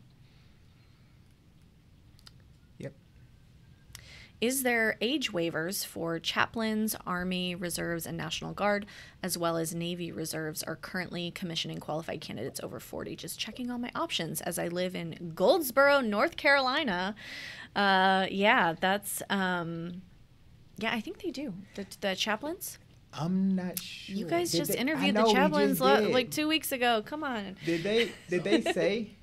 So I would definitely recommend going back and watching the chaplain Yeah. show we did. It's on the Air Force Recruiting Services YouTube channel. So if you go under the back and forth playlist, you'll be able to search through the shows we've done in the past. But we did a whole show on chaplains. I believe they do have age waivers for candidates over 40 for the chaplains. And I will also recommend that you call the Air Force number or go to airforce.com and they'll get you squared away. I forgot the age. Listen, okay, so the new plan, Cerny's going to come back, and me and him are going to You gonna boot me out? I'm out. I lost my seat. Listen, that's okay. We'll forgive this one time. I'll forgive you. It's because you're nervous, because I'm here. Everything's off. I'm sorry. Yep. I messed it all up. That's what it is. Look. What are the requirements now to become an officer besides having a bachelor's degree? Be awesome. Oh my gosh. That I can't speak on that. So bachelor's, you're gonna need a bachelor's degree. Mm-hmm. You're gonna also need to take an AFOQT and get some recommendations. So, Major Lane, what else would they need beyond the AFOQT in the bachelor's degree? Yeah. So so you definitely need to take the Air Force Officer Qualifying Test. That's what AFOQT stands for, just in case we haven't said that already. You need your bachelor's degree, but then you will have to apply to a officer accessions program. That's either through officer training school, the academy, or ROTC. So with the academy, you typically do that like coming fresh out of high school. They have some programs. If you don't have dependents, you can go there. But to get to the academy, you do have to have I think a congressional letter of recommendation or a recommendation from somebody who graduated from the academy. I think there's a rank on that. So I want to say a 06 or higher, if I'm not mistaken. But to go through officer training school, we have boards, typically 2 boards a year, and you will apply for that board. If you're a civilian through a recruiter, if you're prior enlisted, you would do that through your education office or your NPF. And then for ROTC, which I think is a pretty sweet deal, all you got to do is be a full-time student at a university that offers Air Force ROTC, and you will take ROTC as an elective class. So your commitment will be anywhere from 2 to 3 days a week. The summer before the summer after your sophomore year, you would go to their version of basic training, which is called field training. And then once you graduate from field training, you'll come back, you'll contract, and then after your 4-year degree, you will commission as an officer. So that's essentially it. And there's lots of scholarships available for those programs as well. So. Oh, and Sergeant Earn in the background said be primarily healthy, a 2.5 plus GPA within 1 year of graduating with bachelor's. So that is for OTS. OTS, to apply for OTS, you can apply if you are a year out. Thanks, Sergeant Irwin. Thank you, Sergeant Irwin. All right. Thank goodness for him. Next question. How hard is it to transition to officer after enlisting? Oh, Major Lane again. Yeah, so it's pretty hard. You got to be a really good airman. So I'll give you the advice that my first flight chief back when I was security forces told me. He was like, if you want to do different opportunities in the military, then do good at what you're currently doing, right? So be really good at what you're currently doing. And so when you're trying to cross over, 1, you have to be within the year out. 2, your GPA needs to be good in college. But then 3, you need to be a pretty good airman as well, because they're going to look at all your annual reports. They're gonna have an interview process. You're gonna have to get a letter of recommendation. Your commander's gonna have to approve it. And so ultimately, you do a really good job at your current job, and you also want to have leadership qualities as well too. So any opportunities where you can lead, like when I was putting in for OTS, I was doing a lot of coaching. I told my commander I wanted to go to OTS, so he made me the flight chief for services and contracting. So I was kind of leading a group there. But your application, you want to show that you're able to be a leader. And if you can do those things, you'll get picked up and fill out that long application. Well, she got her hand up. What's going on, Sergeant Guillat? Hey team, so one of the cool things to understand as well is the amount of opportunities that exist within the enlisted corps. If you want to be an officer, cool, fantastic. I'm looking at going that route here in the next couple of years. However, as a public affairs troop myself, I have operated outside of just the PA realm probably 12 times since coming in. So there's what we call developmental special duties, DSDs. Yes, we love our acronyms in the military, which is what I'm in right now as an MTI. There's also the capability to be military training leaders, so your tech school instructors, to be a reservist, or excuse me, a recruiter, not a reservist. Yes, you can transition between active and reserve as well, but there's a lot of different opportunities for growth in the enlisted side.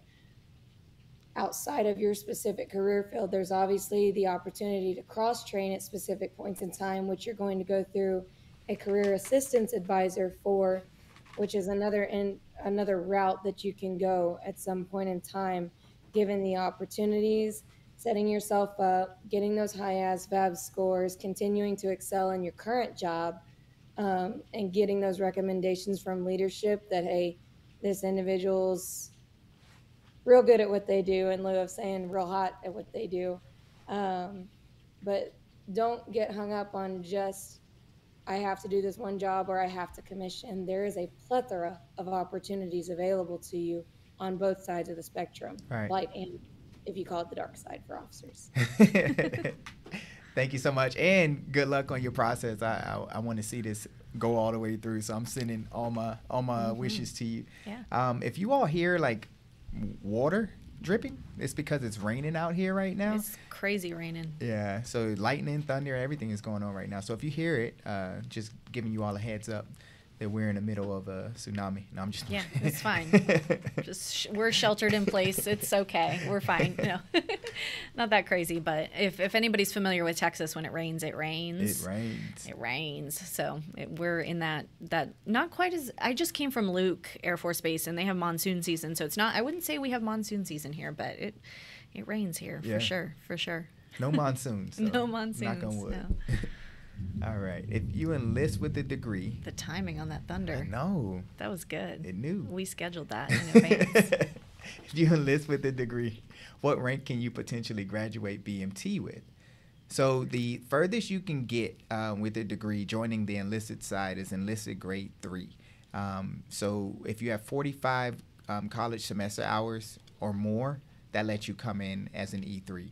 So with a bachelor's degree, I mean, you're going to have definitely over 45 semester hours. So the most you can get is E3, which is about $300 extra a month. So it gives you something, hooks you up. There are a few exceptions, right? Does the band? Oh, so the band. Well, the band. The Air Force band. What's the other name for it? Premier band. They can join up to an E6, or they actually not up to an E6. They come in as an E6. Technical sergeant, right? Yeah. Yep, as a technical sergeant. So that's the only way you'll come in. But recently, the Air Force just I know that this isn't news that we put on the show, but recently the Air Force is allowing people to come in with certain cyber certificates. They're allowing them to come up to an E4 if you have certain cyber certificates. So get with your recruiters. Also, you can go on the airforce.com website, try to get more information about that. If you have the proper certificates, they are allowing them to come in up to an E4. So that's pretty cool. And then if you have prior service. sometimes that can get you E4 or something as well. Mostly they try to put you back in the rank that you had. Right. If it's a similar career field, right. They just got to run the numbers and make sure everything adds up, but yeah. So there's lots of opportunities. I think it's confusing. Sometimes I'm even confused on all the opportunities, and I'm public affairs, so I'm supposed to be telling everybody about these opportunities, and I'm like, wait, what are we talking about? But it's as Sergeant Giat said, there's just so many opportunities for you. I know we keep saying opportunities over and over again, but that's what they are, to do really kind of anything that you want in the Air Force, whether you're enlisted or officer. Right. So it's been a fun ride for 17 years, and I know a lot of people have had similar experiences and got to see the world and travel and do a bunch of things. So, yeah. Yep. All right. Can you reach E3? Sorry, I just can't read. Can you reach E3 if you're going reserves and a 6-year contract? So the reserve, as far as I know, and I was reading something that I was confused about. It almost read like the reserve is allowing 4-year contracts now, but I'm not going to go into that. But it's, based off of history, the reserve and the guard only allowed 6-year contracts. So because you were doing a 6-year, I guess it automatically allowed you to come in with the E3 as well, because 6-year contracts for the Air Force give you E3 after you finish tech school or after 20 weeks of service. So hopefully that answered your question. Let's see what else we got here. All right. Yeah, I know. So we're at our 15-minute mark, and we're gonna go into our lightning round. So this is the time when we try to answer the questions as fast as possible. I know from history. Wrong answers only. No, I'm just kidding. From history, I've always been a little slow, so I'm trying to get faster. So this is our time, even for our guests, to try to answer the question as quickly as possible. So we're gonna start now. See how many we can get through. My son will be graduating at the age of 19, started college at 15. Is there an age requirement for the officers program for the reserves? Wow. First Dang. off, that's awesome. So it's still going to be 17 to 39. So if he's 19 years old, he should be within the age requirements. Mm-hmm. Just got to get with the recruiter and figure out the process to get started. Mm-hmm. What else we got? How much does an officer make straight out of officer school? That is easily Googleable. I won't know that number right off top, but I would say Google Air Force officer pay. And the website that I use, I don't think I'm sponsoring anybody or anything, but Navy CS, if you see a Navy CS website, they have a really good chart that breaks it down pretty easily for you to understand. You can see enlisted and officer pay. Just Google Air Force officer pay. Yeah, everybody makes, not everybody makes the same amount, but depending on your rank and time in service, there's a chart. It goes by every 2 years. Everybody makes the same, besides maybe some special pay and allowances. But yeah, it's all out there. You guys know how much we make. It's out there. Mm-hmm. What is the delayed entry program? Registered nurse for 11 years here. So the delayed entry program, you're not just going to go to a recruiter's office and go to basic training or officer training school tomorrow. There is a process where you're waiting for a job to happen. So that's called the delayed entry program. It's basically after you've already taken the ASVAB or the AFOQT and you've already been through MEPS and now you're just waiting. That is the delayed entry program. That can take, the maximum amount of time you can wait in the delayed entry program is 12 months. So you have to get out of the delayed entry program before the 12-month mark. Hopefully. I know this is lightning round, but also I'll say it's not just waiting. Your recruiter should, take you, maybe work on some physical things, take you on tours to the base or whatever, and just get you kind of familiar. So I think it's a great opportunity to really kind of get indoctrinated, get familiar with how the Air Force is going to be before you're actually in it. Right. So it's not just waiting. You're not just sitting around. Development as well. Right. Yeah. Did you, I know we're in lightning round, but do you remember your dep? Mm-hmm. So I went ahead and I went early because I had a different job. I was going to be an aerial gunner, and that's like what I wanted to do. And then my recruiter had a spot open up, somebody got disqualified, and so I left. Like, they were like, just go. Like 2 weeks later, I like packed up my whole apartment and went. So I think I joined in maybe like January, and I wasn't supposed to leave until September for aerial gunner, whatever school that is, and I ended up leaving in May. So it was a pretty quick. So about 4 to 5 months. Yeah, maybe I joined in March. I don't remember, but it was a quick amount of time that I had to wait, just because things like that happen. You may have a job that, yes, it's guaranteed, but something could pop up, and if you want it, take it. Yeah. Go. And I was I'm from Nebraska, so I kind of wanted to leave. I love Nebraska now, and I would go back in a heartbeat, but at the time I was like, yep, let's go. Take it. Let's go. I'll take it. Yeah. All right. Hey, Jody, is aircraft loadmaster in demand or have openings often? Also, what are a couple jobs the Air Force needs filled right now? So loadmaster, it has a huge demand from the civilian population, but as far as the supply that the Air Force has, it's very limited because so many people want to be a loadmaster. So that's one of the jobs that I always tell people, if that's the only thing you want to do, you're going to have a hard time getting into the Air Force just because of the limited job slots. I know your second question was what kind of jobs does the Air Force have in demand right now. I would say anything maintenance, anything as far as linguist goes, special warfare career fairs or career fields, and what else would be in demand? What'd you say? Special warfare. Special warfare. Yeah, so special warfare, linguists, mechanical career fields. Those are going to be your most in-demand career fields. And in COP, in security forces. Mm-hmm. Those are going to be all in-demand career fields. What does the first 6 months look like when you join? I mean, I can speak on my experience really quick. That was 17 years ago, but I didn't understand that I wasn't just leaving for basic training. I was 6 weeks at the time that I thought I was just gonna be gone for 6 weeks. I didn't like understand the process, I guess, and maybe it was explained to me, but I didn't quite like get it.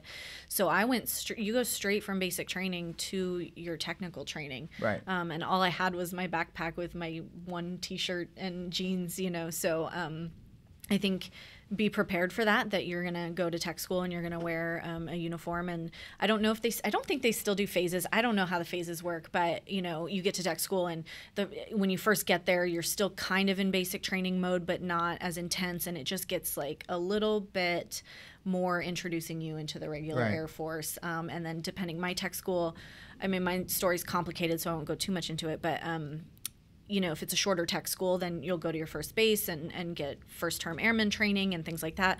But sometimes you might be in tech school for a long time or go to a second technical training. It just really depends on your job. Right. But it's really learning how to be in the Air Force and learning those basic skills. So I see a lot of people say, oh, I don't want to do that. I don't have experience in that. The Air Force literally teaches you exactly how to do it. You don't need any experience necessarily for the enlisted side anyway. Maybe even the officer side. You need no experience. The Air Force will teach you everything you need to know about it. That was something that I understood it, but I didn't understand it because I got a maintenance career when I first started, and I was like, do they understand? Like, I don't have any maintenance background. Like, right.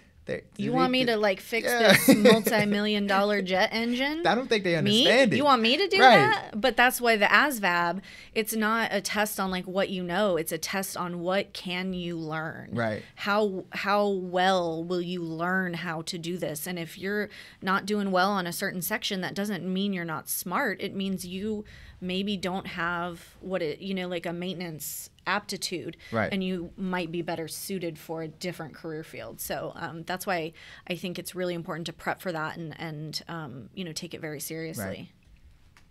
Right. I also just want to add really quick, kind of while we're on that topic, there's like a really great tool also on airforce.com. So I think Andrew mentioned earlier that there's kind of some like sliders where you can choose a certain MAGE composite score and kind of see which careers you would be eligible for based on scoring high enough. But there's also a career assessment tool that's also available and hosted on airforce.com. And it's a great way because I know there's been a couple of questions where people are asking about, oh, well, what are some similar jobs, to like a mechanic, for example, or even like the loadmaster question. And so I would kind of direct them to consider taking what's called the AFWIN. So it's the Air Force Work Interest Navigator. And there's a link to it on airforce.com. it's a great way to kind of just see, like, kind of based on your work preferences and interests. So, it kind of spans from, do you enjoy kind of being like outdoors versus like, would you rather kind of work more of an office desk job, to kind of just like the daily tasks that you would be interested in doing. And you kind of answer about a 20-minute survey, and then it'll give you kind of a personalized report of kind of your top ranked jobs that, would be potentially good fit for you, kind of based on your work preferences and kind of what you would be interested in for certain jobs. And then you can also factor in your ASVAB scores into that too, to kind of see kind of where you might be eligible for. Right. So it's a great way to kind of get an idea of other jobs that you might not even know that are similar to something you'd be interested in, as well as just seeing what's out there. Thank you. Mm-hmm. AFWINs. All yeah, right. AFWIN, AFWIN. Awesome. I had asthma at 2 years old. Do you guys think it was a good idea to get a PFT in advance for MEPS in case they ask for it? I've seen online that they ask for one to be done, and how long is it good for? I'm assuming he means physical fitness test. So pulmonary function. Oh, pulmonary function. See, I don't know. Definitely get the pulmonary function done prior to seeing a recruiter, because they're going to make you have to get one anyway. And you just have the medical records on file. That way, when they ask, you have it ready to go. So good job on you. Yeah, especially if you're trying to leave, soon. But. Right. The medical can hold them up. It can slow down the process. So the more records they get ahead of time, speeds it up. For sure. For sure. Can I get the BMT video for my son, 17 and wanting to join next year? Can I get the BMT The one video? that we just shared? Oh, I think she's talking about the physical fitness one with Sergeant Guillot in it. No, I think she's talking about the BMT overview we did. Oh, so the overview. So the BMT overview that we did, that's a part of a series we actually filmed here at our headquarters recruiting. And if you go to either AFWorks.com and type in BMT, you can watch it there. But also too, they're on our YouTube channel as well. But yes, you can. There's a whole series. So that was the overview. I think we did like every week of basic training. So it was definitely a long shoot. But yeah, there's a whole series out there that you can watch on our YouTube channel or AFWorks.com. Awesome. Thank you, Major Lane. Maybe we should hire him instead. He has all the answers. Major Lane from the background. All right. I'm supposed to ship out next week. I'm not sure how to feel about it, but I'm super excited to be a part of the U.S. Air Force. It's been a dream of mine for the last 10 years. That's exciting. Awesome. Oh, but sorry. But the question is, should I be worried about training as an older recruit? I think we talked a little bit about that earlier. I don't think so. I don't think so either. No, I'm honestly in better shape now than I was at 20. Maybe I don't feel like it some days, but yeah, I think those folks with the experience shouldn't be worried about it. I think it might even be less stressful for you, especially because you've probably been away from home before. So all of the things that maybe the younger recruits have anxiety about, you don't have to worry about so much about that. So I would say that. Yeah. Unless Sergeant Guillot has something else to say. Not really. I mean, y'all hit the nail on the head. It's the mindset. And so it is just, going into it with the understanding that you're not going to do anything right. And kind of internalizing that and learning to be okay with it, that none of it is personal. It's all just very, very loud feedback the entire time. I hear you. Everybody's getting feedback. Right. Everybody. Focus on the dream. Right. Yeah. I think not Sergeant. I think Amanda had a fan in here. So way to go, Amanda. Somebody said, "Way to go." Dang, fans. I have a question about the ASVAB. I have done the retest ASVAB, but now have to take a confirmation test. They told me it's another full ASVAB. Any one of you know if it's about the same questions? So the confirmation test happens when you score. So if you didn't do well on the first one and then you went and took the retest and you scored 20 points or higher, then they make you take a confirmation test. But it shouldn't be a full ASVAB. The confirmation test is just trying to confirm that there wasn't any funny business going on. So it should be a shorter version. But I could be wrong, but I definitely think it's going to be a shorter version for you to take a confirmation just to confirm nothing funny happened. Can my son join the DEP, which is the delayed entry program, at 17? So yes, but it's going to need your consent. So any 17-year-old trying to join is going to need parental consent from both parents, unless there's only one active parent.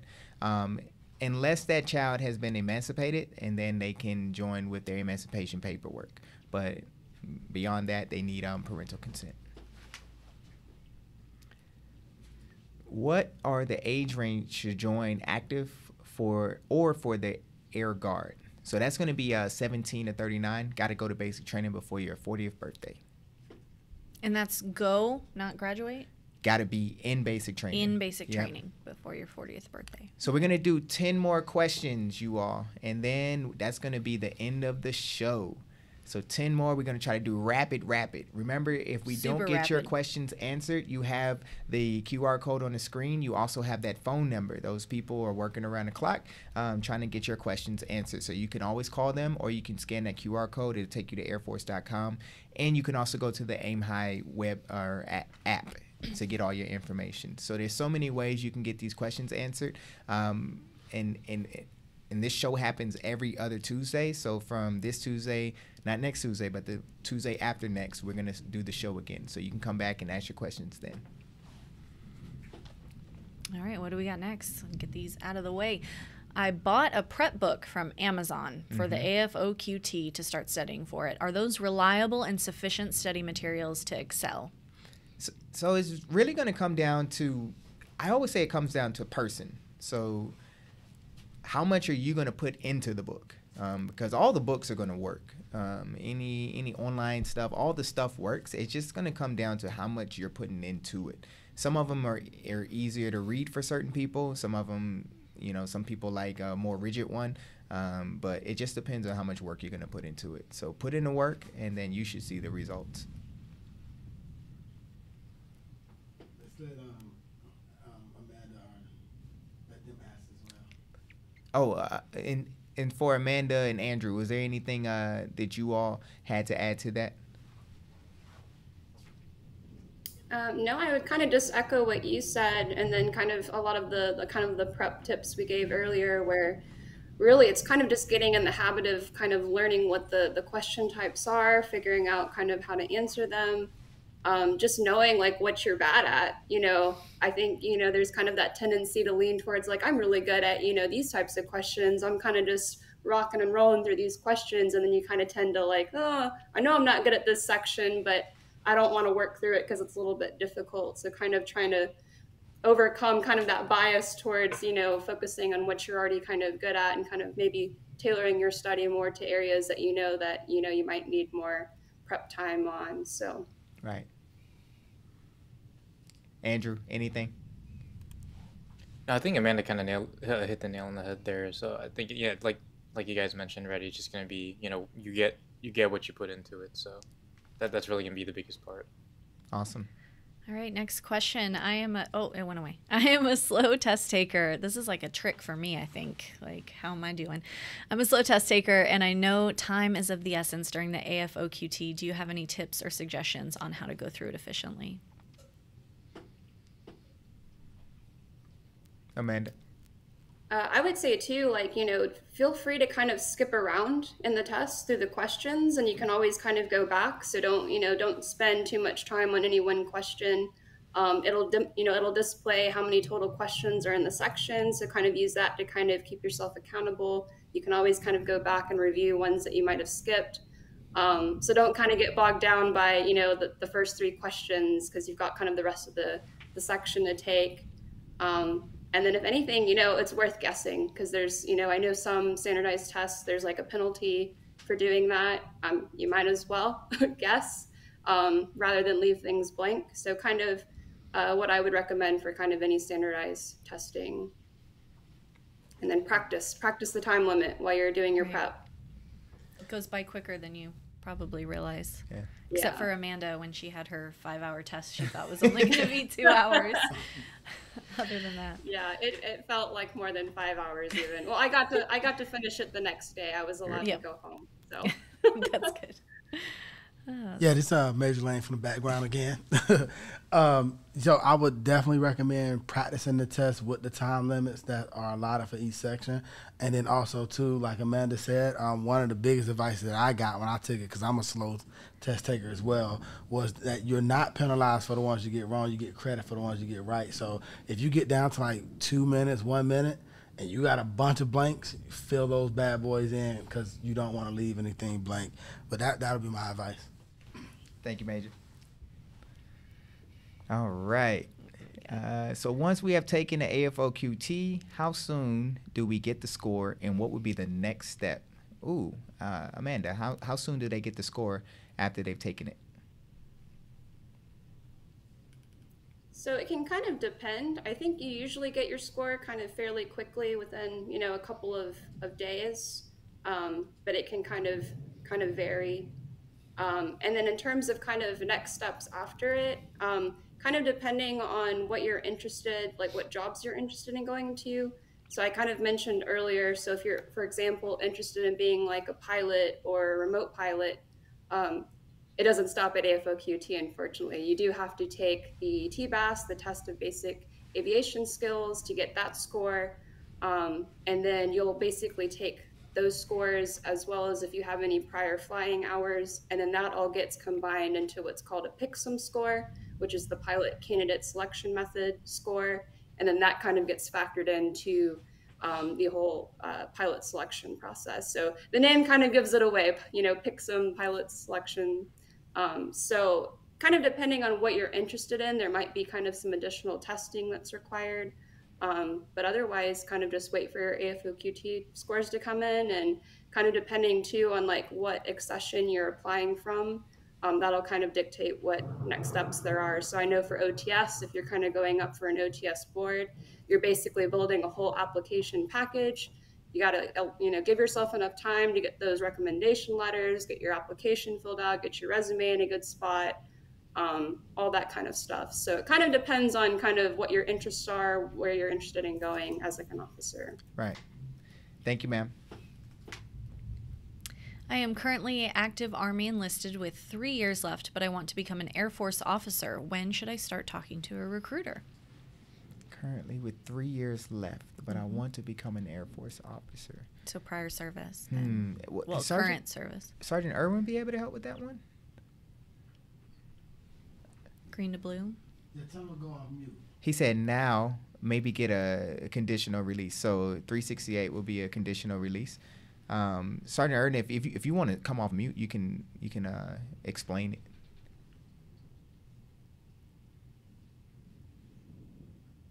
You know what? Let me do this. I gotta assign him. You gotta assign him. Oh, there we go.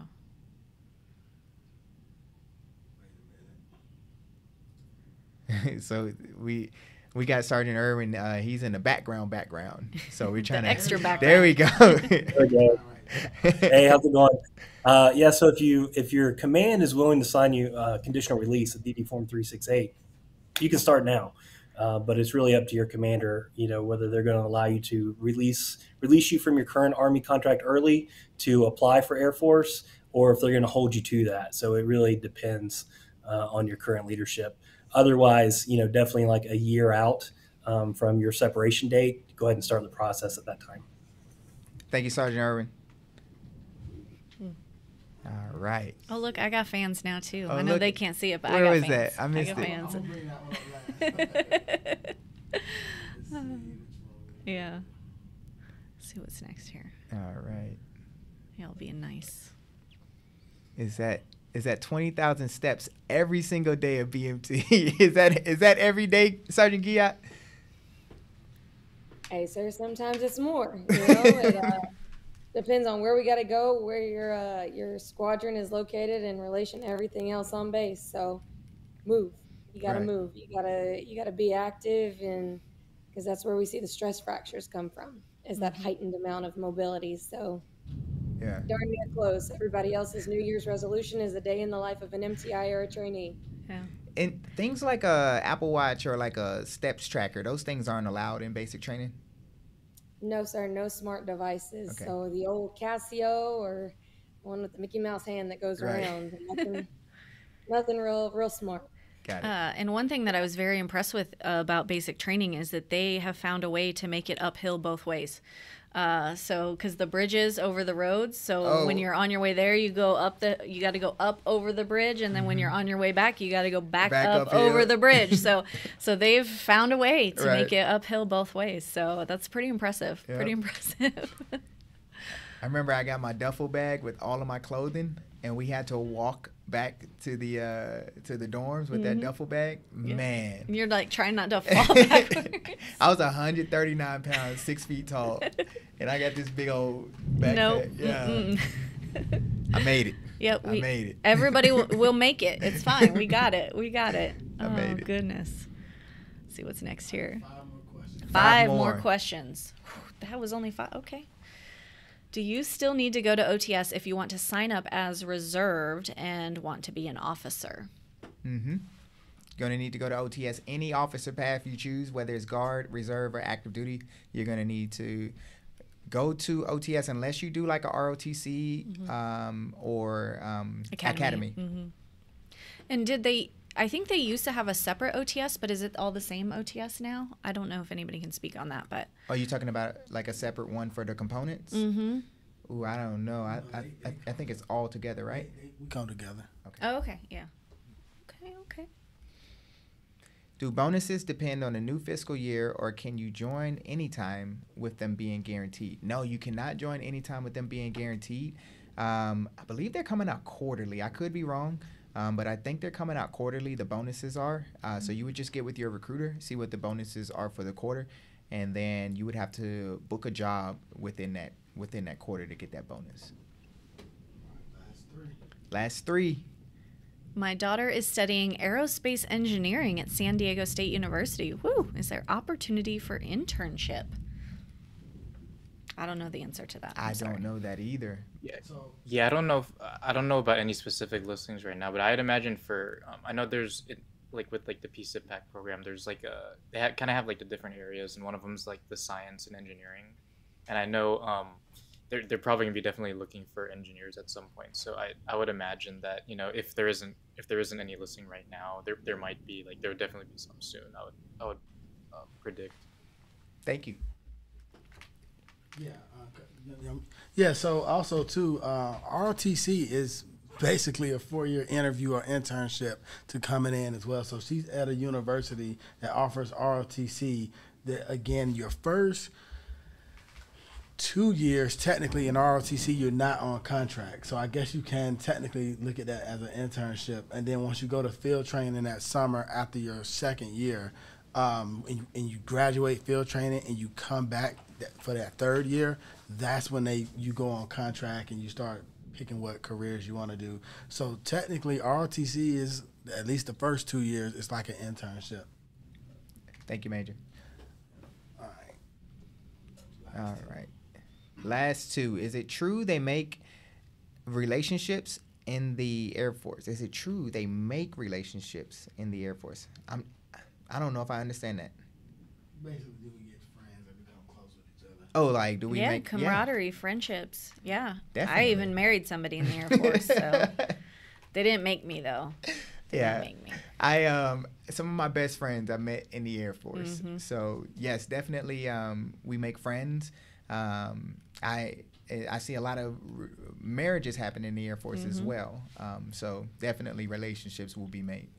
Because I think you're all going through something that not a lot of people experience. I mean, it seems like you feel like there's a lot of veterans out there, but really in comparison to the population, it's a low percentage. And so all of our experiences are going to be different and unique, but also very similar to each other. And so friends that I've deployed with, I still have those friends. And then you run into people. It's a small Air Force. I know it seems so large, but everywhere I go, oh, do you know this person? I knew them. So you may be stationed with somebody at your first base and then at your third base again and again, especially in the same career field. So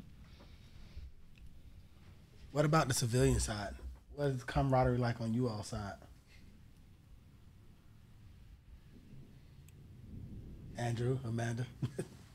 Yeah, I would say, the The camaraderie is really good here too, because I guess we're in a pretty unique position to where like I guess I don't know to what extent other teams are like it too, but we have like a good mix of like the civilian and like the military members as well, because we have some officers on our team, and I feel like the camaraderie is really good too. And I think me and Amanda got into a pretty lucky position to where we kind of like went through all the pipeline together, so there's like the camaraderie in there too. So maybe if you join like the PSIPPAC program, someone on your team might be going through the same pipeline as you too. So that's some way to build camaraderie. But I think overall, like with the team, there's a lot of camaraderie there between civilians and then like civilians and military as well, in my experience.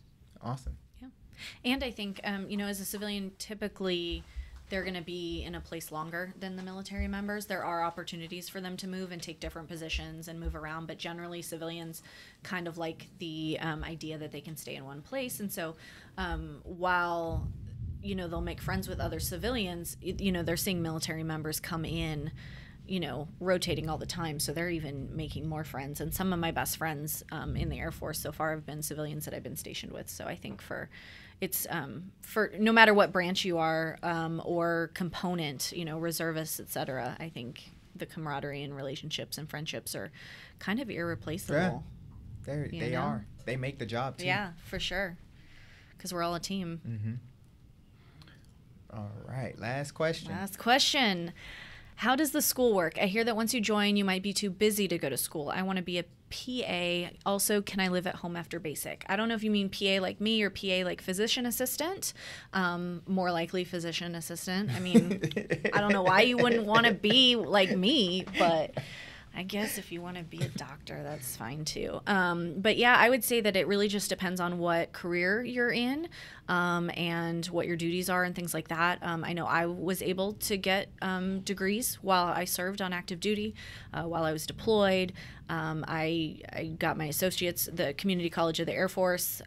They helped me get my associate's degree, and then I've gotten a bachelor's, and I'm in a master's program right now. So, and then there's also lots of school and programs for becoming a PA or a nurse in the Air Force that you can apply to and become an officer. So there's lots of opportunities for that. But again, it really just depends on what career field you're in, I think, Right. and your duty schedule. So yeah, I think it depends on duty schedule, and then also finding time. Like you And gotta willingness. you gotta find that time in your personal schedule. Now, sometimes you got career fields in the Air Force that you're like, hey, I'm taking a class, and they're like, all right, go take your class.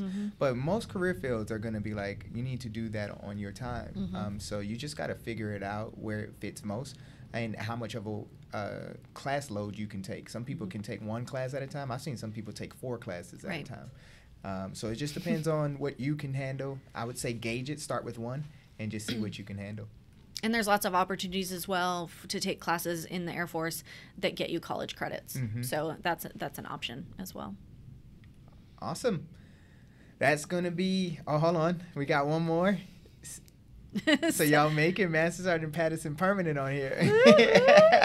Sorry, Sergeant Cerny.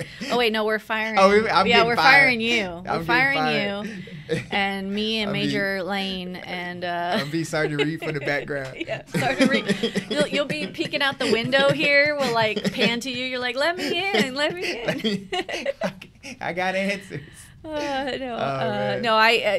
Just in case you joined late, I am filling in for Sergeant Cerny. I would love to come back anytime you need me, or if you need me as a guest host, and I may have some things up my sleeve that I'm working on to get myself back on here. Woo! But yeah, thank you for putting up with me. I say that let the viewers decide. If we can get at let's least 50, vote. if we can get 50 comment sections and say let's keep Sergeant Patterson. Yeah. We'll see if we can convince her leadership to let that happen. Okay. Yeah, we'll see. 50 comments and saying keep Sergeant Patterson, and then we might be able to figure something out. But Sergeant Patterson, I do appreciate you filling in for this week. Of course. You have made the show great. This is look, the PAs, they're broadcast journalists, like they're so good. Like they do this so they can just come in and just effortlessly swoop on in here. Yeah. And steal your job. Take my job. No, but they're good. So I appreciate you coming on here and blessing us with your time. Also, big shout out to our guests. to all of our guests for coming on here as well, sharing your knowledge as well. This has been a great show. And for everybody, if you haven't got your question answered, just make sure you scan that QR code. And like I say, that number, you can call them, and they're working around the clock for you all. But like always, our next show is going to be in 2 weeks from now, and we appreciate you for coming on. Thank you for having me. It's been great. Awesome. And thank you to our guests as well. Yeah. Thank you to the guests. We hope that you enjoyed this episode of The Back and Forth, brought to you by Headquarters Air Force Recruiting Service. It is a privilege for us to bring you all the information and insider insight into the exciting world of the United States Air Force. Remember, this show is all about you. We want to make sure we're providing you information and answers you need to make an informed decision about your future. So make sure to join us every other Tuesday with your questions, your feedback, and any ideas you have for future episodes. We are all ears. Don't forget to subscribe to our social media channels for even more exciting content. And also visit airforce.com for all the latest information on serving as a Total Force Airman. And with that, until next time, aim high.